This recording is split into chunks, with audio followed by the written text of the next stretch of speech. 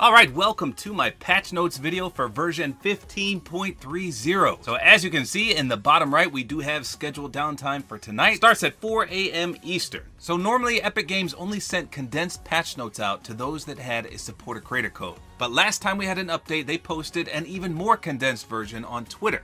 And I waited longer than I've ever waited for Santa Claus to bring me presents for those patch notes, and they never came to my email. So I don't know if they did away with the patch notes for supported creators anymore or what. So I'm not going to wait this time. I'm going to go with their super condensed version. So let's get right to it and see what we've got in store for tonight's update.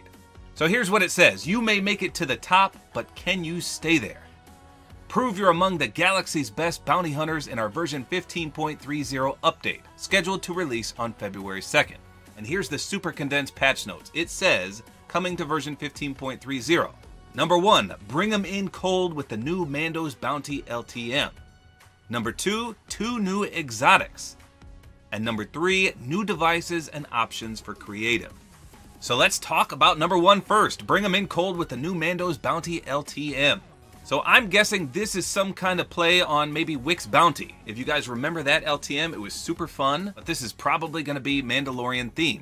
Now one thing of note, the Mandalorian skin did not come with a pickaxe, so maybe, just maybe, there will be challenges and we can get that.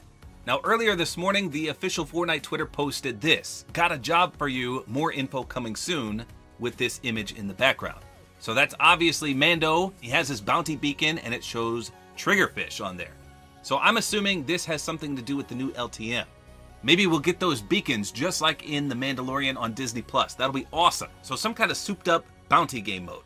It sounds interesting. It is an LTM though, but here's hoping there are challenges. Now number 2 says 2 new exotics, but unfortunately it tells us nothing more. We have no knowledge about anything in regards to these 2 new weapons. We don't even know if there's going to be 2 new NPCs on the map. They could do just like they did with the Hop Rock Dualies and give them to an already established NPC, which was Cole, by the way. So unfortunately I can't shed any more light on that, just 2 new exotic weapons. Exotics are fun, they're balanced, I love them.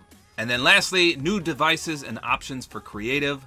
I don't usually go into creative, but this should be awesome for those of you guys that design maps or play in creative all the time. Maybe this is going to be a huge update for you guys. I hope it is. Now, one more thing to note that they didn't put on the patch notes. Remember that if you own the superhero skins, you will get your free refund token tomorrow.